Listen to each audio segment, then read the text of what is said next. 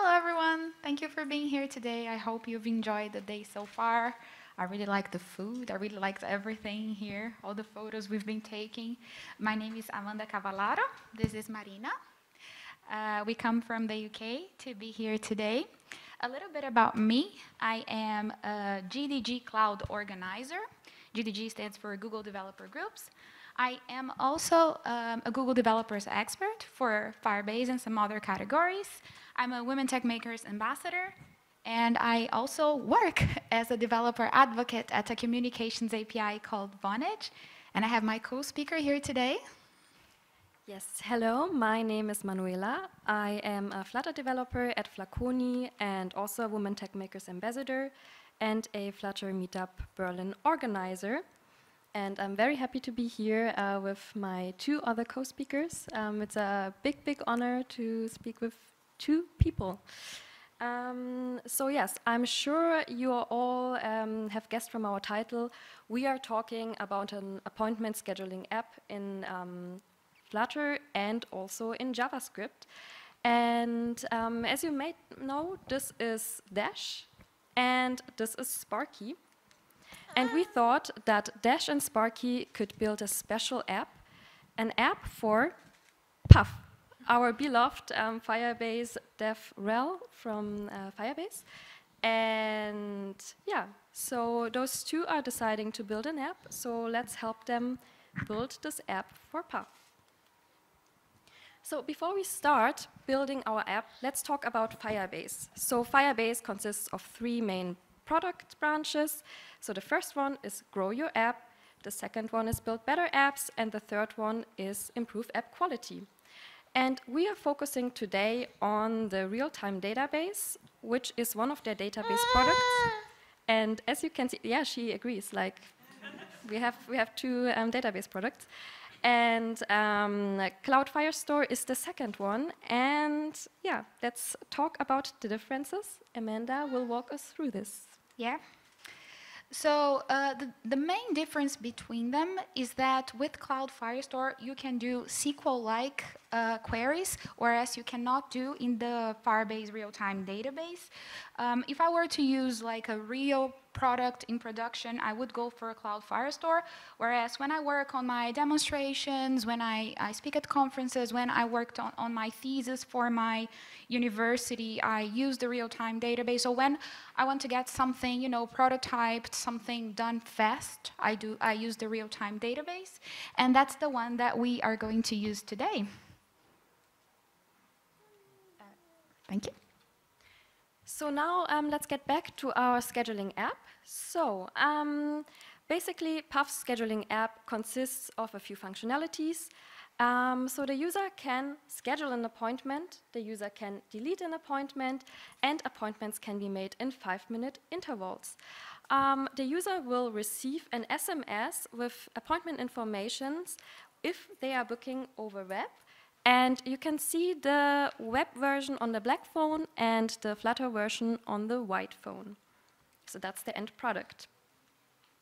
So to achieve this app, we need specific tools and dependencies. So for this, we use Flutterfire CLI for Flutter, Firebase Core for our Firebase Core API, Firebase Database for our Firebase Real-Time Database API, and UUID to create unique identifiers that we assign to our appointments. And I use Flutterblock as my state management. You can use whatever state management you want to. There is no need to use Flutterblock if you don't like to. And of course, Firebase Real-Time Database. So Amanda, what do you use for JavaScript? Yeah, if you want to geek out and build this with JavaScript, the things that we're going to need is JavaScript for the front end. For the server side, we would use Node.js and Express.js. Then Express.js. We'd also use the Firebase tools and the Firebase real-time database service, the Vonage APIs to send SMS messages, and finally, we're using a dependency called UUID that generates long strings that are going to be unique for when we create our users. So the users are added to the real-time database using that library. So that's the tech stack for JavaScript. So, now that we talked about the tech stack, let's go quickly through our game plan. So, first of all, we have to set up the Firebase project, then we have to create the database and install Firebase on our local machine, initialize the Firebase local project, and implement the business logic. In the end, we add content-style functionalities and test it out. Yeah, so let's say we're starting to build our project. Now, this is not a workshop. We're just walking you through how to do it, but we share the GitHub code at the end, so you can do it in your own time.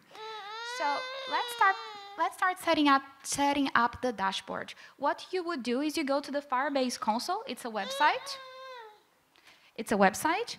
Then in there, you would create, you would give your project a name. In our case, we gave the name of F3 appointment. And as you can see right below where it's written in blue, which is the top one, you can see there is a pencil that you can edit, and that is the ID. Whenever you create a Firebase project, that's also a Google Cloud Platform project. So if you were looking for the project within the projects that you have previously created, that's where you would see it. My tip for you is whenever you're creating it, update it with a name that you would like in case you wanted to host it and that be a website or something that you would like in the future, because that cannot be changed in the future. So in my case, there were some numbers before, but then I updated it to have that name that I liked. So that's the first thing we would do. Then we would go to the next slide. And then after that, I would choose if I want to use analytics, Google Analytics or not. After that, I would click to create the project, and that would take a little time to build because we're creating the GCP, the Firebase project. So that takes a little while. And then after that, what's important for us, because we are saving the information in the database, we have to create a database. So from the dashboard, we will click on the button to create a database, and that will create a real-time database instance for us. With that, before you actually get to create it, it would ask you where you would like to host it. You probably choose somewhere near you in Europe, and that's where the project would live.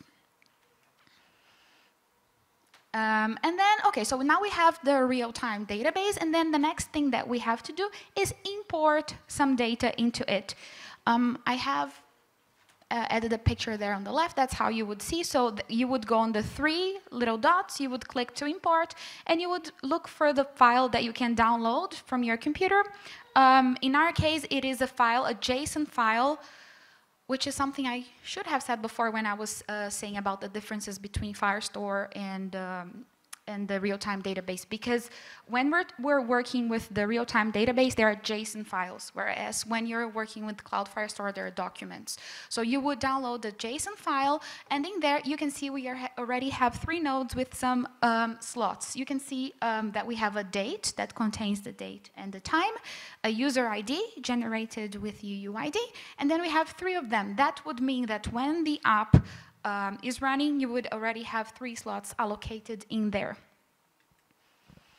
And after that, you would add the database rules. The rules are important to show you who can access, how the indexes are built, and how the data is structured.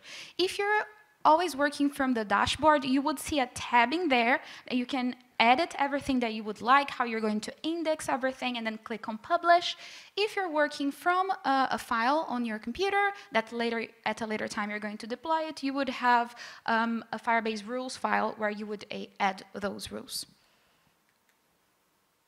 And that's how it would look in a nutshell. Here's an example on how we are removing some information from the database. We can add and cancel appointments, and they would appear and disappear from the real-time database in real time. So now that we have set up everything for our database, let's install Firebase on our local machine. And this is very quick. So we just have to type in npm install Firebase tools. There are also other ways of installing Firebase, but we chose to use npm. And after installing, we can log into the terminal through Firebase login, so keep your Firebase credential handy.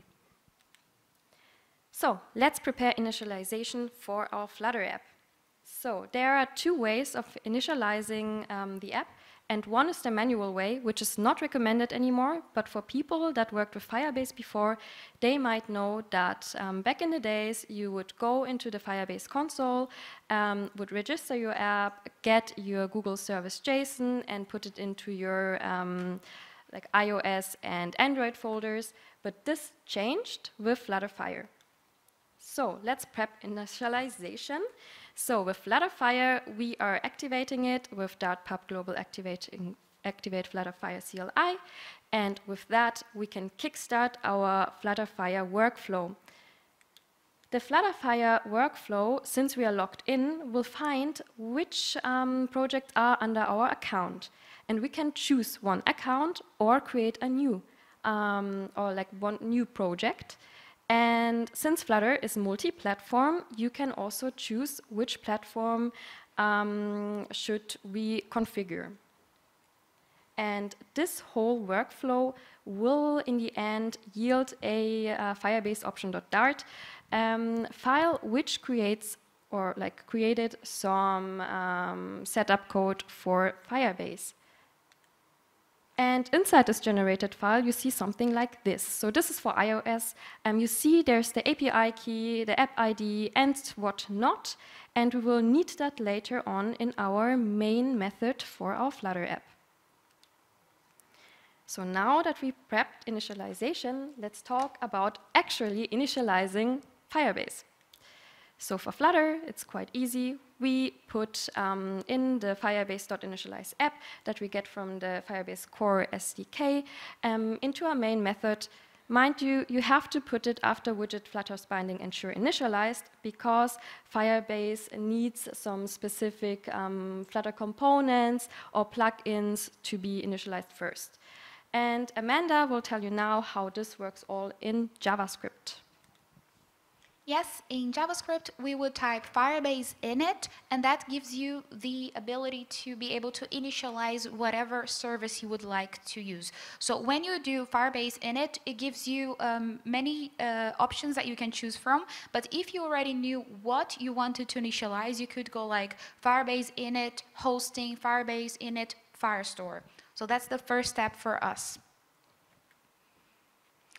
Since we already created the project from the dashboard before, when we have the options, we would choose use an existing project, and with that we would choose the ID of the project we have already created, and at that point you would also choose the services that you need. In our case, Firebase real-time database. And then after that, you have to create a service account. Going back to the dashboard, you would see a tab written service account. And that is okay, it's back working. And so the service account would be used to grant services, to access the Google Cloud resources. So the ones we're using, real-time database. And just before you go to the next slide.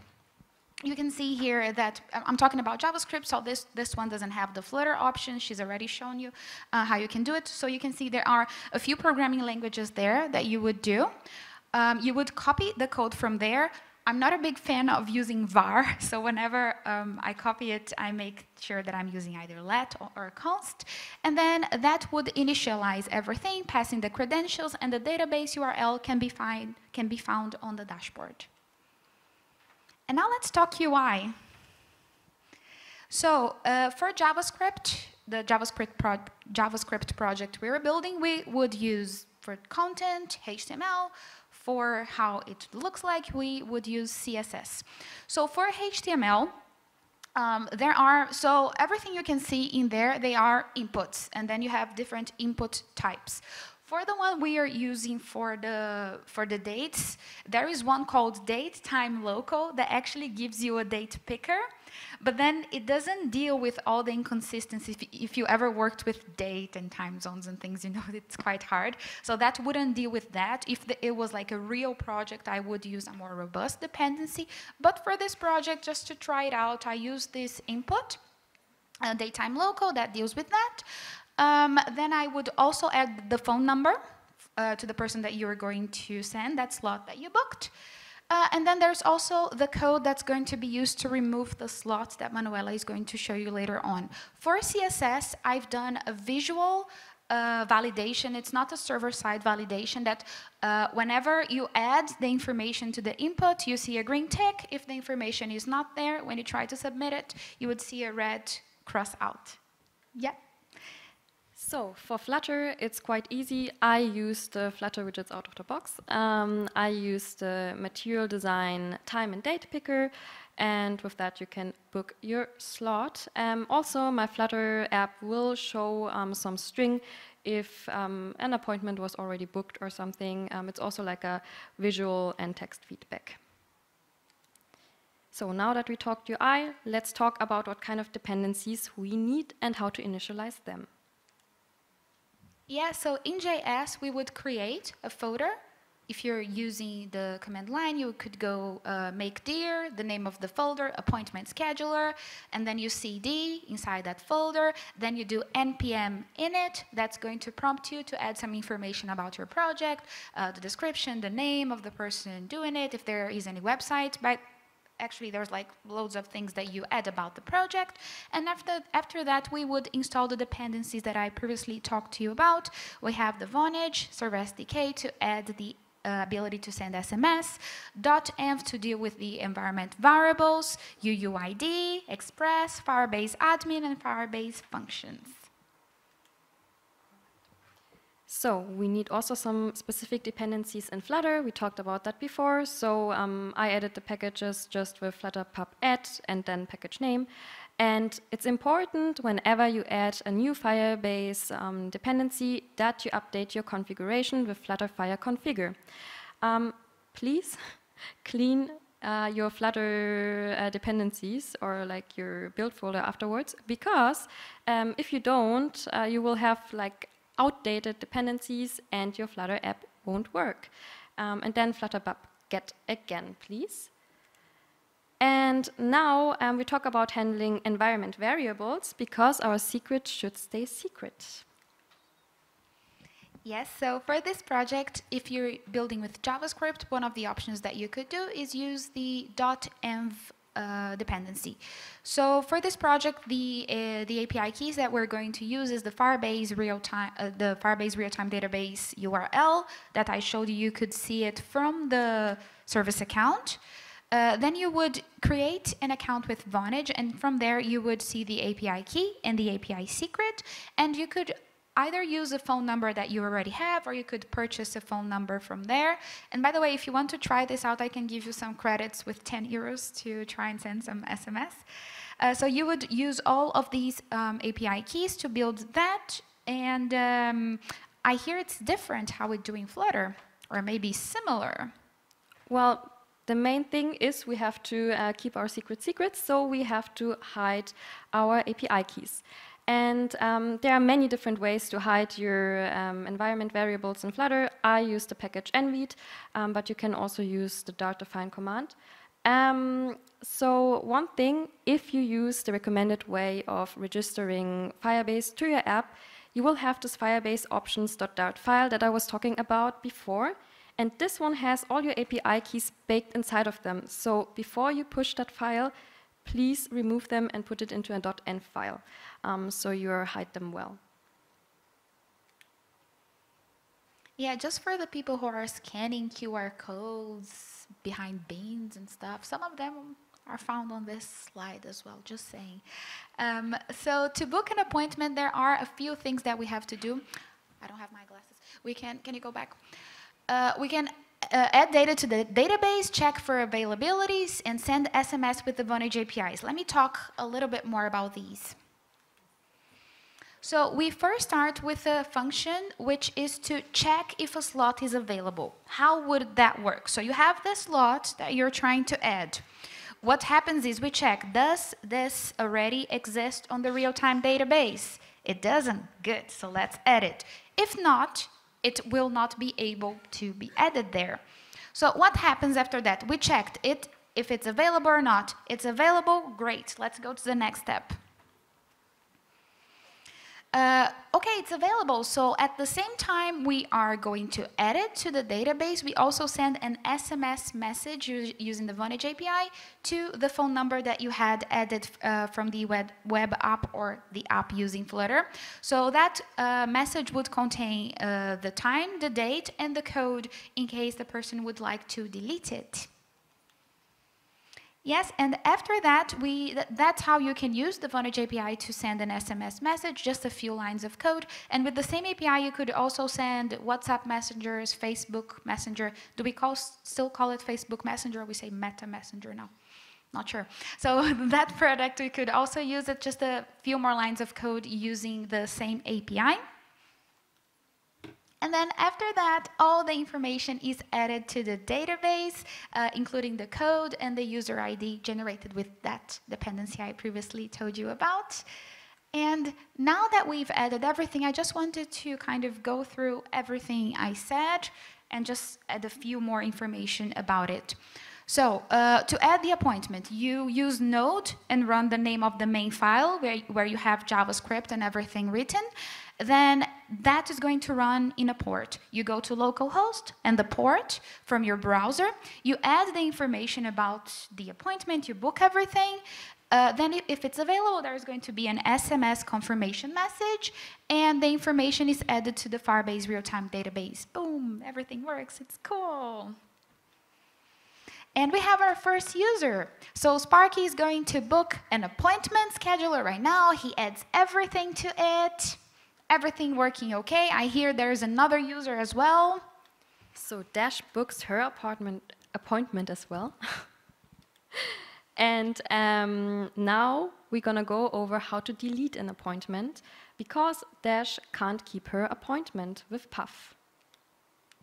I'm gonna go back for the QR code. I hear there are some QR codes. Some people even have them on their foreheads. Oh, really? Yeah.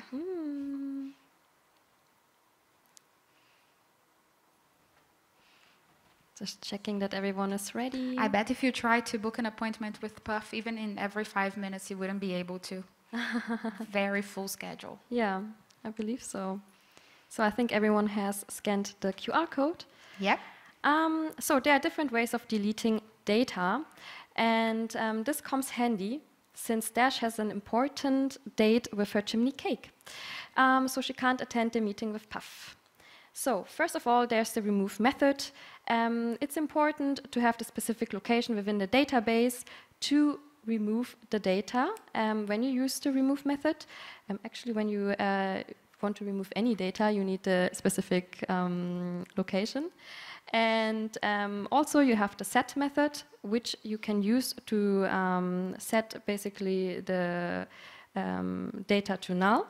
And then you have the update method, and I will go a little bit more deeper into that update method, because with this you can delete multiple data points. So as you can see, we have here some paths to delete.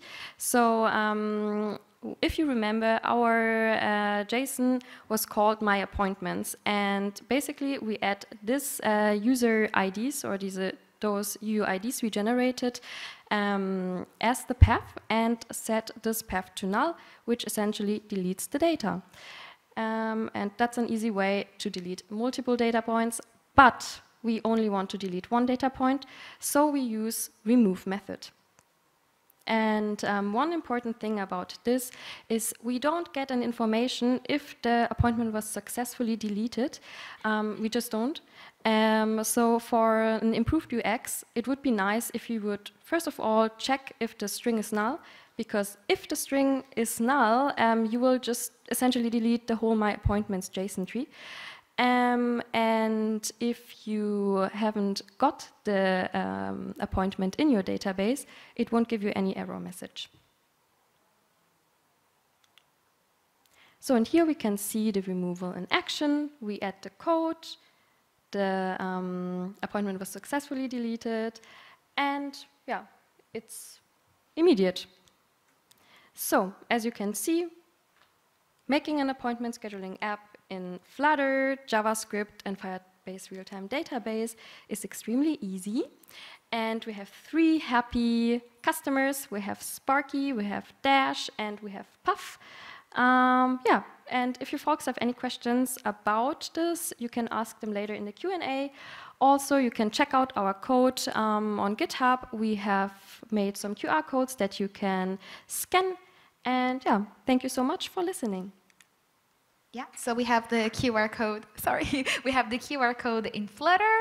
If you'd like to take some time to, this one is not one of the good ones that you're trying to scan. This is the code. We also have in the next slide, the one for JavaScript. And by the way, this tutorial, I have created a video only in JavaScript. If you would rather watch something 1.5 and just go and follow it. There is also like a step-by-step tutorial that you can get everything. And of course, in this link here, the GitHub with the code that contains these links that I talked about. And yes, thank you very much for coming, listening.